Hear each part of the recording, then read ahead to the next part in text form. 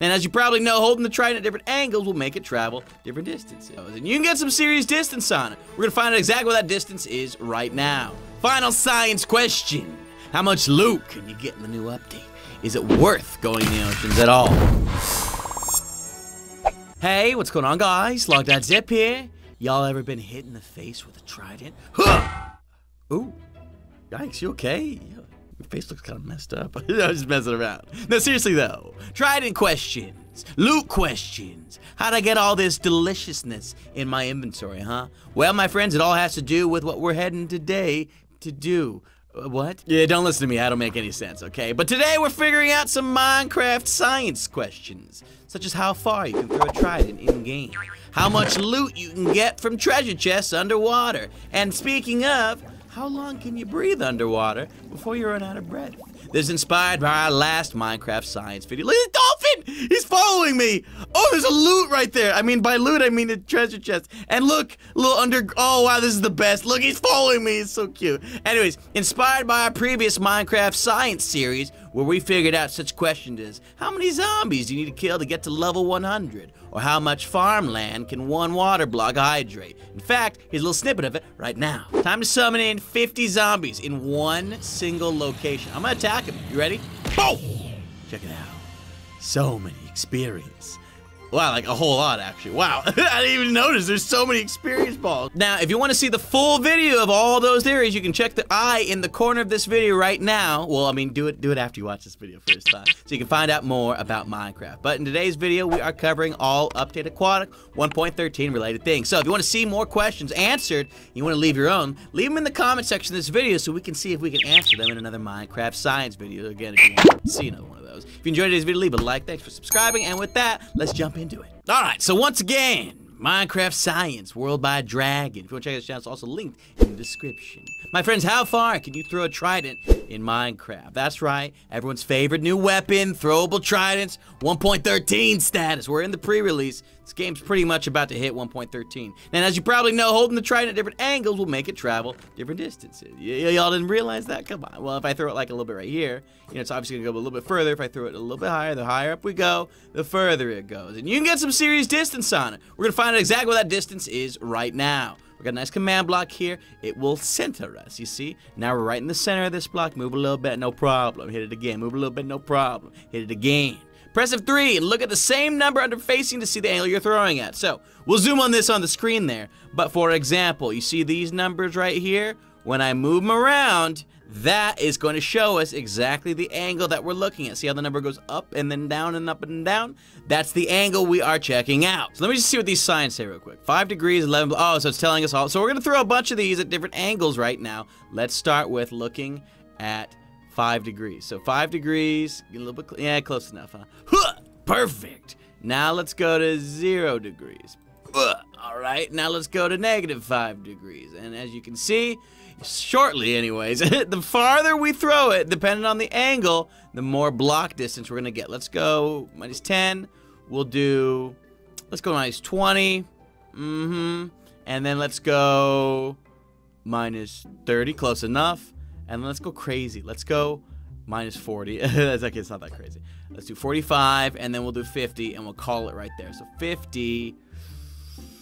Ooh, perfect. Well, close enough to perfect. Now we can see exactly where all these things landed. All right, we're here in ghost mode right now, so we don't accidentally pick up any of the Oh, they're disappearing. They're disappearing. Oh, we gotta do it again. All right, never mind what I said, because they're just gonna keep disappearing. So 5 degrees, you can throw 11 blocks in length.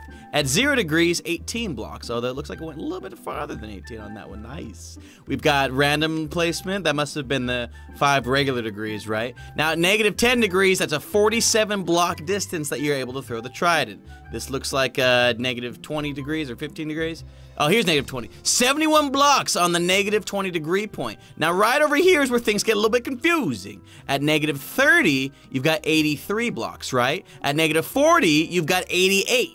You go, look, -50, we started to go backwards. negative 50 degrees had, it looks like about 80 blocks, which means prime throwing distance angle is going to be at negative 40 degrees. If you start to throw it a little bit further than that, you'll actually start to cost yourself distance instead, because then it's more of a vertical arc instead of more of one that goes, you know, all the way this way. So if you're looking for distance on your Trident, throw it at a maximum of negative 40 degrees, and that is how you're gonna get that prime range, hitting those mobs from far away, right? Well, in conclusion, you can throw a Trident over 80 blocks if you hold it back for, yeah, I already said that. But what do we raise the height? By 50.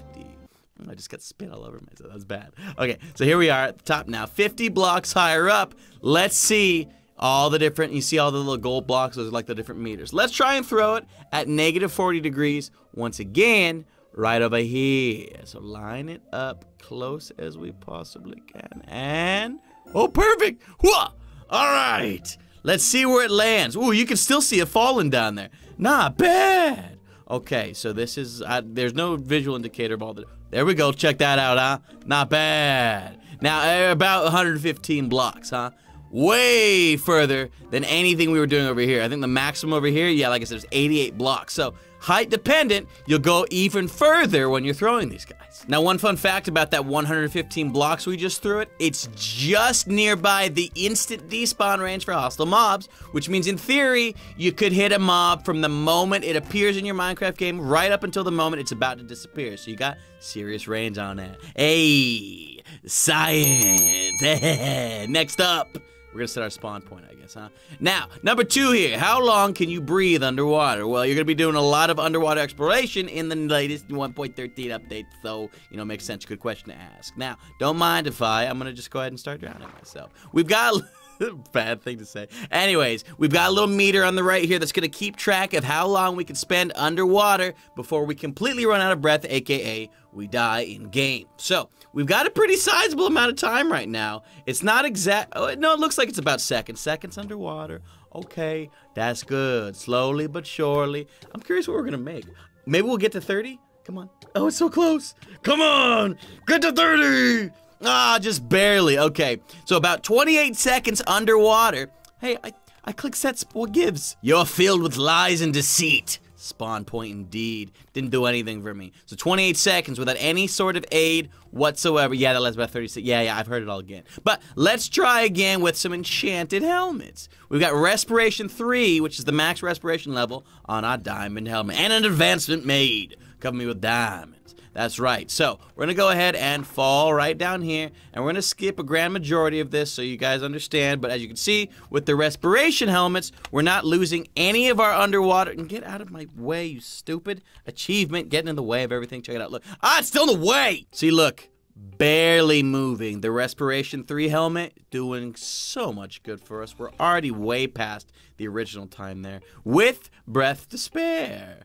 Now, where is that mob? I hear someone. He's angry. And we're about to lose our last bubble. Now, I don't know. Will we start taking damage, like, instantly, too?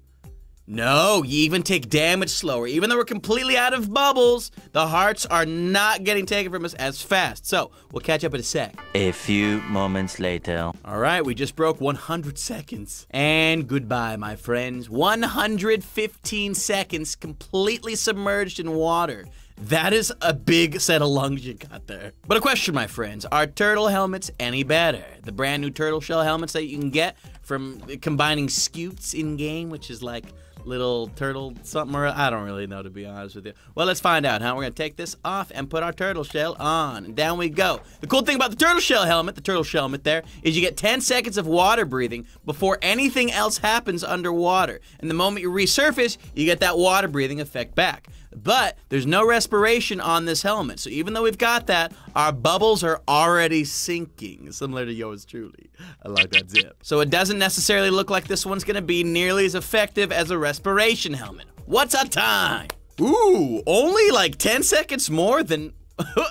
I guess that makes perfect sense because we got 10 extra seconds of water. Oh, Tyler, you can math. Looks like a couple of our fish friends ran out of breath too. I don't want to touch that. Gross. It's been sitting. Conclusion. 40 seconds respiration. So Respiration 3 helmets are better than turtle shells, but an enchanted turtle shell lasts even longer. So, one final test. Put on our great turtle shell helmet. Right, that's beautiful, huh?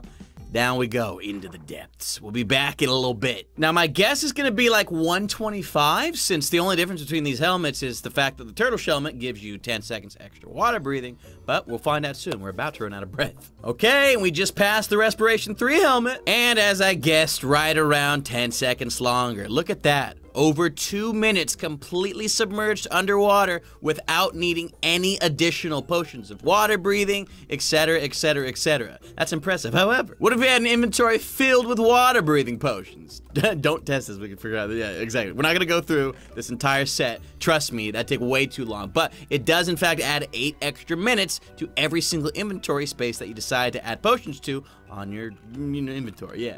Player can carry 37 potions in the inventory offhand included using 8-minute water potions. It gives us 296 minutes. That is almost 5 hours right there. Add the helmet, and it will take 298 minutes to drown. Oh, it's almost 5 hours. Yeah, well, I'm glad we're on the same page, Xavier. Now, naturally, if you've got conduits, bubble columns, dolphins nearby to give you Dolphin's Grace effect, you could, in theory, last underwater forever, but it's not practical when taking on the ocean. Neither is carrying all those potions. You could, in fact, bring a shulker box filled with potions so that you don't have to bring all those, but, you know, there's lots of ways to stay prepared. If you want to really go exploring for a long time underwater, just bring 8 water potions. It's going to give you about an hour of underwater breathing without having to worry about a thing. Now, final science question. How much loot can you get in the new update? Is it worth going in the oceans at all? You know, there's buried treasure, shipwrecks, lots of different ways to find actual treasure in the oceans now. But is it really worth your time? Well, the first type of treasure is the shipwreck map. We're going to find out together. What can you find from 10 of these? We're going to break these chests to find out. Check it out. Boom, boom, boom. 10 different chests. They all contain great treasures. Paper and feathers. Treasure? Really? No. But we're going to break them nonetheless. Boom, boom. Boom, boom, boom, boom, boom, boom, boom, boom. That's it. Not bad. So we got 38 feathers, 11 empty maps, so you can turn into your own maps, about 70 pieces of paper, 15 books, and 2 clocks. It's awful. Why? What am I writing, a memoir or something? The life and times of not finding anything good in the oceans by log.zip. Okay, well, we got a different chest instead. 10 buried treasure chests. You know those ones where you can get them from the, X marks the spot? Well, here's 10 of them right in front of us. We don't have to do any searching at all. Who would want to do that, right? Break 'em, boys! Down we go! Wow, the inventory is stacking up! Woo, baby, check it out. We got a whole bunch of goodies. 3 iron swords, 4 leather tunics, stack and a half of iron, 11 hearts of the sea. You use those to make the conduits if you weren't aware. 19 TNT, 20 fish, 10 diamonds, 50 emeralds, whole bunch of glad, prismarine, and cooked salmon. That's a good haul. Let's just do 10 more for good measure. You know what I mean? Because it might be super different this time. No, it's about 50 emeralds, 10 diamonds, about a stack and some change. Right. Okay, so it's roughly the same, huh? That's not bad. I like TNT. I like Hearts of the Sea. I like things that rhyme together. It makes it fun. Subscribe. That didn't work anyways. We'll just move on, huh? We got 10 shipwreck supply chests. These are slightly different. You can find these in shipwrecks when you explore the oceans. Are there any around here? Some shipwrecks? Anyway, is that a shipwreck? Nah, it's just water. Oh, it is. There's a shipwreck right here. Nice. Okay, just for fun, huh? Let's see what's in this guy. Ooh, it is dark, baby. Scary, huh? Can we... Well, there's the chest. Your compass is stupid. Where's this? What's in the second one? Is there another chest in here somewhere? Can't hardly see anything. Oh, nice. Whoa. Oh, I thought there was boots in here. Cursive binding on those leather pants. Whoa, I wouldn't be caught dead in those. Not fashionable. Anywho, let's just break these ones out. 1, 2, 3, 4, 5, 6, 7, 8, 9, 10. Wait, did I? Is that? Okay, this one's got 11. Do they all have 11? Okay, so they all have 11, not 10. But who cares? Whatever. This is what it looks like to get 11 of them. We've got lots of leather. 11 leather. 11. Elven. We got elven armor here. That's great. 3 pumpkins. 20 patats, 40 poisonous patats. I mean, that makes sense. They're underwater. Probably waterlogged, gross. 25 wheat, couple TNT, not nearly as many as in the actual, like, ultimate reward chests, right? 50 rotten flesh, lot of wheat, though, lot of paper, coal, gunpowder. I get it, supply chest, right? It makes sense. You got a lot of junk in there. You got some decent stuff here and there. It's only gonna get better from here though, baby. Check it out. 10 shipwreck treasure chests. Ooh. And by 10, I mean 1, 2, 3, 4, 5, 6, 7, 8, 9, 10, 11. 11 of them. That's okay. We're gonna break it down, get all our goodies. Ooh, this one looks way better than the rest so far. Y'all ready? Check it out. Oh, we got a whole bunch of nuggets too. I'm gonna turn these into bars. They're ingots, whatever. Look at that. Much better looking. So our grand total then, almost 2 stacks of iron, 40 lapis, 60 emeralds, 2 diamonds, bottle enchanting, 4 gold ingots, crafting, well, I gave myself that, and then a couple nuggets here and there. So it looks like, interestingly enough, the shipwreck treasure chests give you more emeralds but less diamonds, whole lot more iron but less gold when we compare it to the second set over here. Oh, I missed my mark, nice. Compared to buried treasure. So buried treasure, much better for diamonds and gold. Shipwreck treasure, much better for emeralds and iron. And finally, we've got underwater ruins areas. These are like the underwater villages that you can find in game. Now, can we get 1, 2, 3, 4, 5, 6, 7, 8, 9, 10. They all have 11. We're gonna go with they all have 11. Okay. Break the big ones. Wow, we got a mess of supplies in here, huh? Ooh, and 3 books. So in the ruins, you can get books. Fire aspect, curse of vanishing, pointless. Respiration, we'll take it. Stack and change of some coal. Gold, empty maps, wheat, gold nuggets, a single leather tunic. Not bad. Let's see what we get from the small villages, though. Once again, probably gonna be 11 there. You know, the details, okay? It all works out nicely.